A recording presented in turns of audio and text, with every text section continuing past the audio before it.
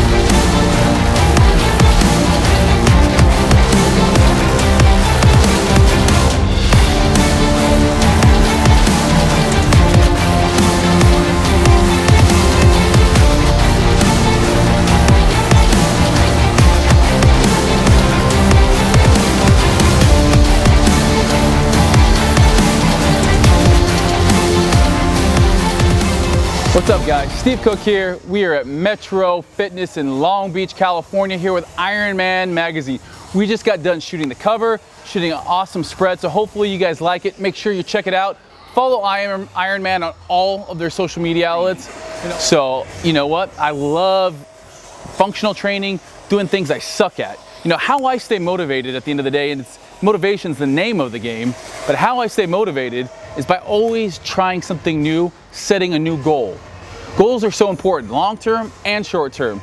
The short-term goals are gonna allow you to hit those short-term milestones, and when you do, that keeps you going. It keeps you feeling good. You've just hit that, you know, you set a goal for next week. You want to improve your bench press by 5 pounds, or you want to drop a body fat percentage, or drop maybe 1 pound in body fat. You hit those goals, and it feels good. So those short-term goals all of a sudden start adding up, start snowballing. Pretty soon, you've achieved your long-term goals, whatever that is. So what I like to do is when I set a long-term goal, I like to, let's say it's a year. A year from now, I want this. And I list out everything I want. It could be physical, could be performance, and then I backtrack. And I make sure, okay, in 8 months, here's where I need to be. In 6 months, and 4 months, and 1 month, and then from there, you just follow the plan. What happens when you have setbacks? You know, setbacks are part of the game. You know, they're part of life. When you have setbacks, it's always important to stay positive. I can't tell you how important a positive mental attitude is. And I know that sounds cheesy, guys, but at the end of the day, setbacks are gonna happen whether you want to or not. Setbacks are gonna happen, you know, at times when we least expect them. But the difference, I think, between a winner and a loser is somebody who accepts what happens, takes full ownership of that setback. Maybe, you know, you went out and you splurged, you cheated on your diet or whatnot. Own it, take responsibility for it, and then what you do from there is you vow, or you make a goal to stay more accountable to yourself. You rededicate, you baptize yourself, if you will, in that passion for why you started. And that passion as to why you started usually comes from one of two places. There's internal motivation and extrinsic. So there's intrinsic, which comes from inside, comes from your lifelong goals, your mission statement, who you are as a person. That's an intrinsic motivation. Your extrinsic is things from outside sources, like a magazine cover. That's an extrinsic motivation for me to want to get in shape. What makes me want to live a healthy lifestyle usually comes from my moral being, who I am.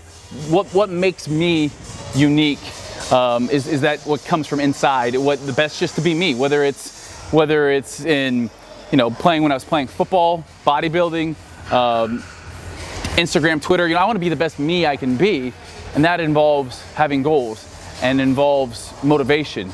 And again, that extrinsic motivation, like having a magazine, having a contest, those are all great things, but it's short term. And we talked about short-term goals. You need to have those.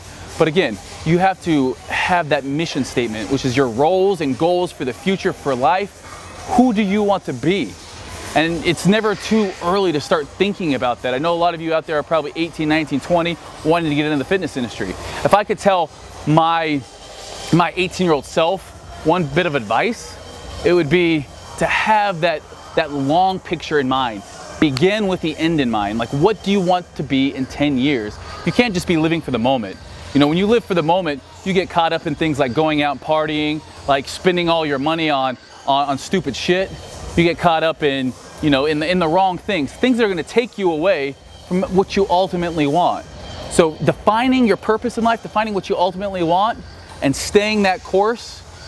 Once you have that, I'm not going to say it's not easy to get distracted, but once you have that stake in the ground as to who you are and what you want to be, those times that you fall down or you falter, you get up and you keep going because you have that internal motivation to be that ultimate best self that you've set forward. So, for me, again, at the end of the day, that's to be somebody out there that I want to bring as many people in and make them feel like part of a family. Make them feel like, this guy is pretty attainable. If he did it, I can do it.